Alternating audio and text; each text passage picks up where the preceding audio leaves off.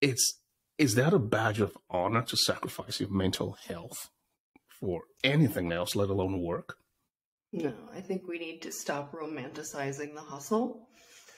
That has been a dominant sort of ethos over the last 10 or 20 years.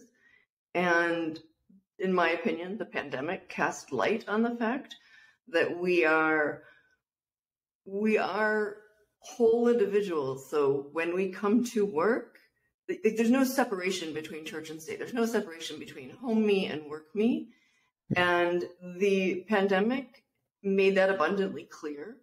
And also we got an insight into how people live and work. And in fact, a lot of, so funny because CEOs, so many leaders, are under the impression that if they can't see the whites of their eyes, they're not working. And the truth is that people ended up working for more, working from home. And we didn't have those old boundaries that existed. And so I think this is actually inviting a really good conversation over vulnerability, over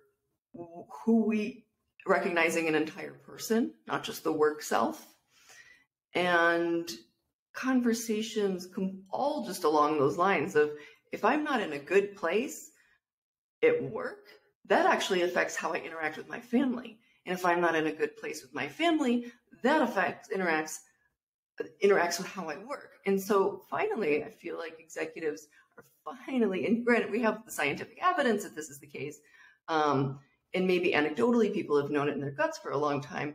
But what I'm very pleased about, Alani, is that the pandemic brought a lot of this to light. That's awesome. So that leads me to my next question. Do you think artificial intelligence is going to help that? Or do you think it's just another backdoor that technology is, using to get into our lives, and we are yet to see the blowback from that?